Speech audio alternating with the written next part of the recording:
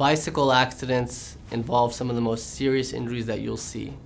And the reason being is that the person that's involved in the accident typically gets into the accident with another vehicle, and they don't have the protections of a seat belt or a car seat or a bumper or a car to protect them.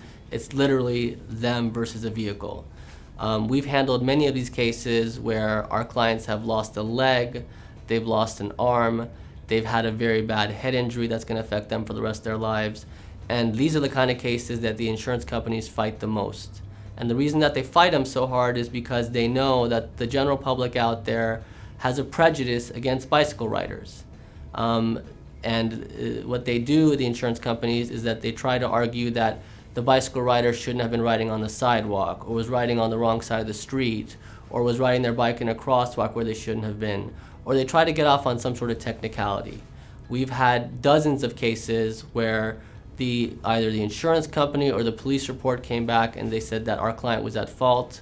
We hired our own experts, we did our own investigation, and we're able to demonstrate that the driver should have been looking out for our bicycle rider, that he was not paying attention, and it resulted in a catastrophic injury to our client. And we've gotten numerous million and multi-million-dollar verdicts and settlements based off these kind of accidents alone.